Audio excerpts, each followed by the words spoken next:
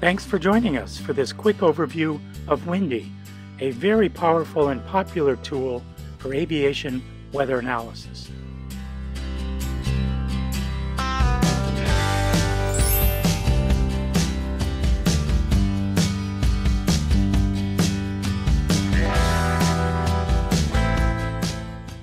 We'll follow the sequence of this primer on Windy, available in the description below.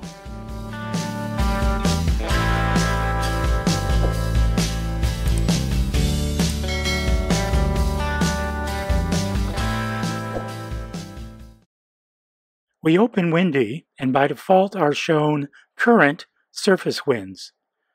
We simply slide the altitude to 5,000 feet and then check 10,000 feet.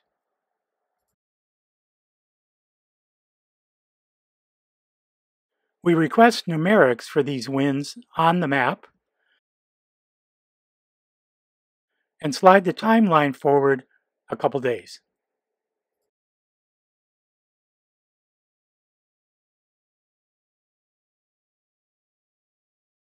Let's look at forecasts for precipitation on Monday.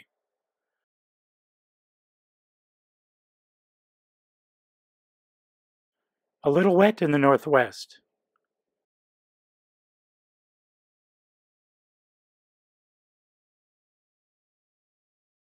We can check both imperial and metric units. We've been looking at forecasts from the European model. We can change to the GFS model from NOAA and see much the same in the northwest. Maybe a little wet, but any outlook for thunderstorms? Not in the northwest, but much more likely in New Mexico and Sonora.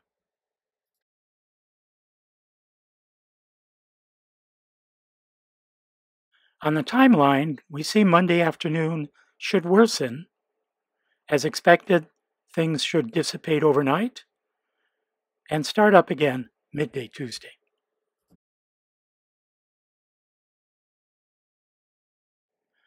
Let's take a look at clouds,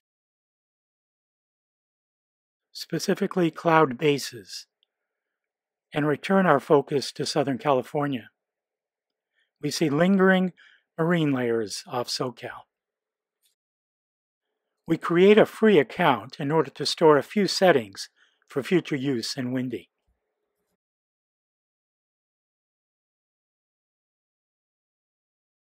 The recommended settings are detailed in the document linked to in the description below and include lots of cool date items, including, importantly, ISO lines of freezing level.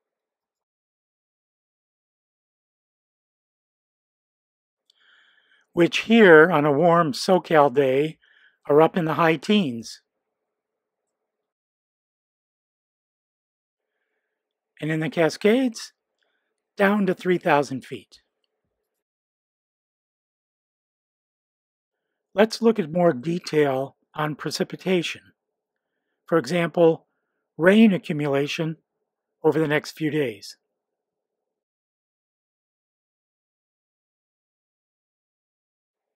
And maybe even snow on the horizon for the Canadian Rockies and Idaho.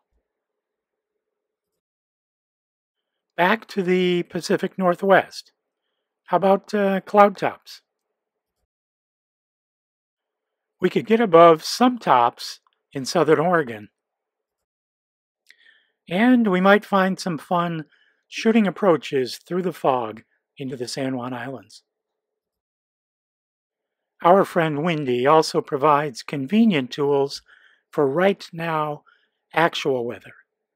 For example, radar traces of precipitation.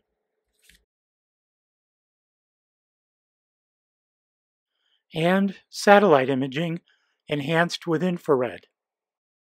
Here, showing cold and thereby high buildups over Montana. Once again, let's go back to the rain this week over Western Oregon and Washington. And in particular, let's examine the Portland details over time. Selecting the cool Mediagram option, we get a bunch of details. Indeed, a graphical summary of up to 10 days worth of TAFs, the moss, and more. We'll wrap up this overview with a couple point-based tools. The movable eyedropper, here showing surface winds coming onshore by Monterey.